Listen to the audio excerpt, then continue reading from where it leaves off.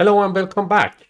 In the previous video, we went through a continuous beam on three supports and we calculated the maximum and minimum bending moment in favorable and unfavorable of the element. Typically, when we are dealing to design a roof structure, especially if it is pitched, it can be double pitched or it can be mono pitched, then wind load might be in suction, as you might know.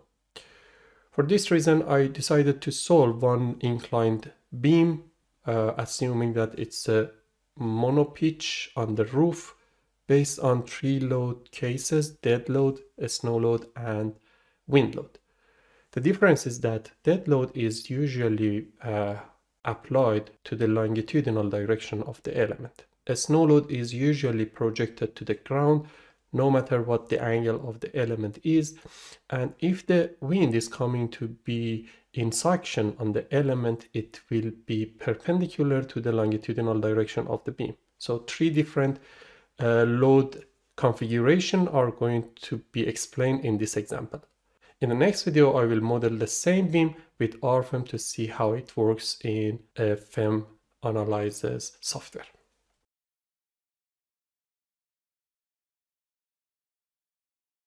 Assume that we have a beam with the length of L and the angle of alpha, point A and point B. Typically, the dead load is along the element, and a snow load is given according to the projected to the horizontal direction, and wind load is perpendicular to the element. If it is in suction, this will be in this way. You can see that we have three different configuration of the load. I'm going to solve it with general calculation, and after that we will go through the load combinations. For this example, I just focus on the bending moment, maximum bending moment in the center of the element, and how to sketch the shear force and bending moment for this element, and also normal force. Suppose we have a beam, point A, point B. The supports might be different and the length is L with the angle of alpha. So the horizontal length will be L cosinus alpha and the vertical length will be L sinus alpha. And let's assume that the load is projected to the horizontal direction. When the load is projected to the horizontal direction, it means that the magnitude of this load needs to be calculated by multiplying Q times L cosinus alpha. So the first thing is calculating the support reactions. Supports might be different, but calculation is pretty easy. We have AX, AY, and we have BY. Sigma Fx equals 0. As a result, AX will be 0. Sigma Fy equals 0. AY plus BY will be Q times L cosinus alpha, and sigma M about A equals to 0. So minus Q times L cosinus alpha times L cosinus alpha divided by 2 plus BY times L cosinus alpha equals 0. As a result, BY will be QL cosinus alpha divided by 2. Consequently, AY will be the same, QL cosinus alpha divided by 2. If you want to sketch the shear force and bending moment, typically the load should be perpendicular or parallel to the longitudinal direction of the beam. For this reason, first we need to find out what's the magnitude of the load on the element. One simple example or simple method is Q times L cosinus alpha should be the same as if you have this kind of load here, and if you want to have the same value, Q star times L. As a result, Q star is QL, Q cosinus alpha. But still the load is not perpendicular to the element. We have to just project it in two orthogonal directions. So now we have this beam and the load will be, so here is Q cosinus alpha, and if we look at the angles and find out this angle is alpha, as a result this will be alpha as well. When you project it, So transverse direction to the longitudinal direction of the beam will be q cosinus alpha times another cosinus alpha, and the other direction parallel to the element will be q cosinus alpha times sinus alpha. As a rule of thumb, you can just multiply q by cosinus power by 2 of alpha and put it as transverse load to the element, and q times cosinus alpha sinus alpha parallel to the element directly. So here we have q cosinus alpha powered by 2, and we have this distributed load among the element q cosinus alpha times sinus. Also, we need to project these two support reactions to the same direction. It should be in the transverse direction and also in the longitudinal direction. This value is alpha. This was q cosinus alpha, ql cosinus alpha divided by 2. As a result, this one will be q times l cosinus alpha powered by 2 divided by 2, and this will be ql cosinus alpha sinus alpha divided by 2. The same goes for the other support, ql cosinus alpha powered by 2 divided by 2, and ql cosinus alpha sinus alpha divided by 2. Now, as we have support reactions and also the magnitude load, we can sketch the shear force and bending moment. For our example, let's find out some values. Let's assume that the length of the beam is 5 meters and alpha is 36.87, which means L cosinus alpha will be 4 meters, L sinus alpha will be 3 meters. So let's assume for the dead load, typically these structures are with the very light dead load. I assume it's half kilonewton per square meter, and the spacing of the beam in the tributary length might be 4 meters. If they are timber structures, for sure they are with less than 1 meter spacing, but just understanding the scope is the target of this video. QD 2 kilonewton per meter, Q snow 8 kilonewton per meter, and Q wind 4 kilonewton per meter in suction. I start with QD. Horizontal length is 4 meters and vertically it is 3 meters. Let's have the other two cases. In the first sketch, we have this 2 kilonewton per meter and the effective length is 5 meters. As a result, the value will be 2 times 5, 10 divided by 2, 5 kilonewton and 5 kilonewton. The other reaction is 0. Cosinus of alpha will be 0.8, sinus of alpha will be 0.6. So here we are halfway of what I explained. So we just need to calculate this load. You need to multiply it only once with cosinus alpha. 2 cosinus alpha will be 1.6 kilonewton per meter. And in the longitudinal direction, 2 sinus alpha will be 1.2 kilonewton per meter. Also, the support reactions should be projected. 5 times cosinus alpha will be 4 kilonewton and 5 times sinus alpha will be 3 kilonewton. The same here, 4 kilonewton and 3 kilonewton. I start with the normal force. So normal force in the beginning is 3 kilonewton and it's in compression. As a result, it will be minus 3 kilonewton, and at the end it will be under tension. So it will be positive 3 kilonewton, negative, positive. For shear force, the same element. The shear force in the starting point of the beam, if we assume the point A is a starting point, it is positive 4, and at the end it will be minus 4, positive and negative. And we can calculate the area of this hatched surface, which is 2.5 meters and it is 4 meters. So 2.5 times 4, 10 divided by 2, 5 kilonewton meter. Now we can sketch the bending moment. Bending moment is 0 in the start, and in the center it will be 5, and it goes back to 0. So due to dead load, the maximum bending moment is 5 kilonewton meter, and it's positive value. Now we can come back to a snow load, apply the snow load on the top. This is now projected to the ground and it's 8 kilonewton per meter. The effective length is 4 meters. As a result, this will be 8 times 4 divided by 2, 16 kilonewton. The other one also 16 kilonewton.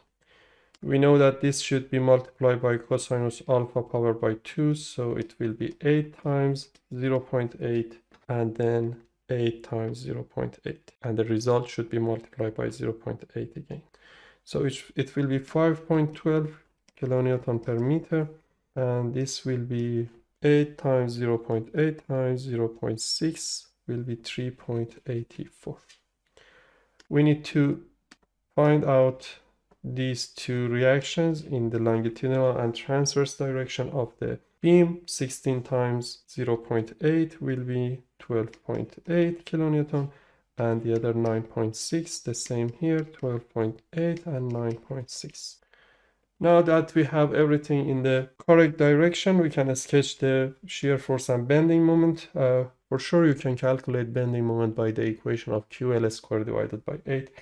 It might be much more straightforward, but the target of this video is just to show how it should be sketched if the load is not very typical value or the supports are arranged differently.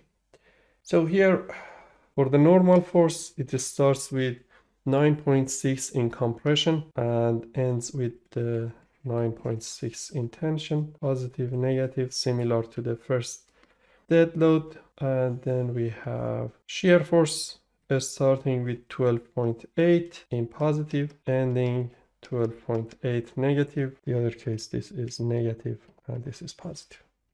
And bending moment, area of this shear force will be 2.5 times 12.8 divided by 2, and it will be 16. So it comes to 16 kilonewton meter, and then it goes back to 0. So a snow positive 16 kilonewton meter. And the last one, which is under, is a wind load 4 kilonewton per meter. So here it is very straightforward for the calculation.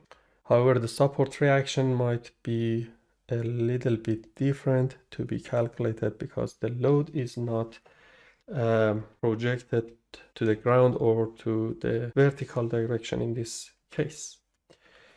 For the wind load, the load is not in the vertical direction of our coordinate here, but we have AX and AY and BY like the other two cases. But here the load has horizontal reaction as well. As a result, it should be calculated a little bit differently. Let's write a sigma moment about A equals to 0.